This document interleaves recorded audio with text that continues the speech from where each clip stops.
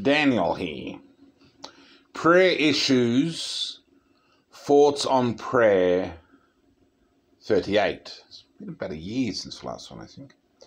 It's done back in North Street in Cooma. I'm in Nimidabel at the moment, so this is number 38. Now, I want to bring up something which initially God was saying took sort of 700, or the Spirit was saying took 700 biblical chapters to achieve, but for quite a while now he's been humouring me, apparently. You can't really pray a soul to salvation. It's God's business, he generally says, salvation is of the Lord. You can pray for things like associations and clubs and things in general, and you can pray for localities, geographical locations like towns and cities. You can even pray for a clan, like I pray for the daily clan. You can do that with the Lord and expect results. But when it comes down to the salvation of a person's soul, he doesn't really honour it. You can't pray them to salvation. You can't get it done. Humoured initially, and then early doctrine, it was taught a bit in this A&M teaching, but God has knocked it back for a while. It's not really the case. You can't. It's probably vanity, I suppose, to think you can pray someone to salvation. It's God's business. Doesn't honour it.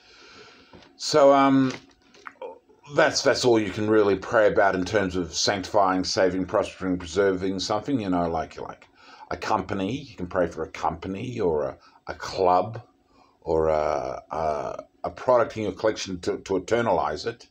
Things, things, associations, movements and things. You can pray for Christianity, Christendom as it were. He does allow prayers for the general congregation at large, and or Noahidism for Noahides. He does allow that because he chooses how he answers those prayers. But when it comes to the specifics of a person's soul, you won't get results. He doesn't honour it. So this is an official update to the doctrine and information on that, clarifying it more clearly, expressing that this is what the Lord has been teaching me for quite a while. So you can't pray a soul to salvation. You can't get it done.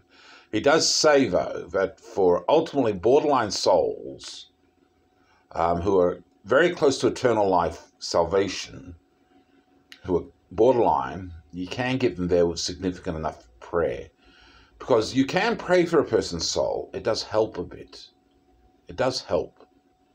But unless they're borderline, you're not going to get them there. Unless they're almost there, you're not going to get it. So mostly you're wasting your time. Mostly you're wasting your time to try and get someone there. A lifetime of labour, you've got to save your own soul to start with. So, that much Torah effort is required. So, yeah.